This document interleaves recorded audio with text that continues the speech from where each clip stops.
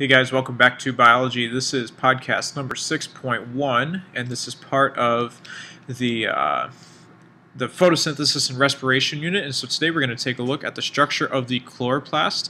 And if we remember from our cells chapter, the chloroplasts are found only in plant cells. Okay, this is one of the organelles that is only in plants, the cell wall being the other one that's only in plants.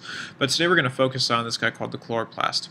And there's a few different parts that we need to make mention of. Okay, and the first part of that is that this has an outer membrane, or an outside membrane,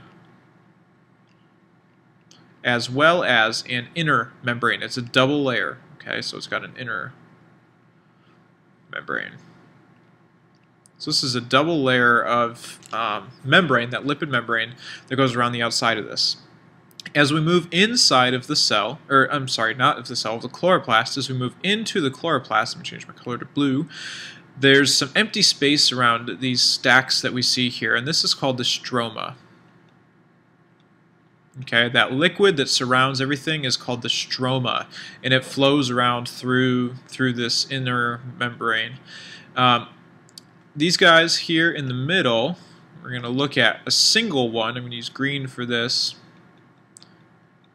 Okay, a single one of these ovals here in the middle, this is called a thylakoid. Thylakoid. And I did this in green because this holds the chlorophyll.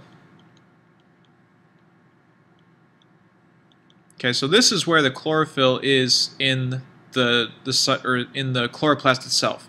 The chloroplast, again, it's a membrane-bound organelle, and the chlorophyll within that is held specifically within one of these thylakoids. Okay, so each of these single stacks here, or each of these single ovals, holds, it's just a bag of chlorophyll. And then the last piece we need to look at, we'll do in red. If you notice that these are stacked with one another, so we're going to look at an entire stack of thylakoids, and this is called a granum. And this is a stack of thylakoid. So a single thylakoid holds the chlorophyll, a stack of thylakoids is called a granum, and then the stroma flows around that, and they are both held within the membrane. Okay, then down here at the bottom of your notes, the chloroplast, again, it contains the chlorophyll. And the chlorophyll, that is what is absorbing the light that the plant needs to carry out this process of photosynthesis.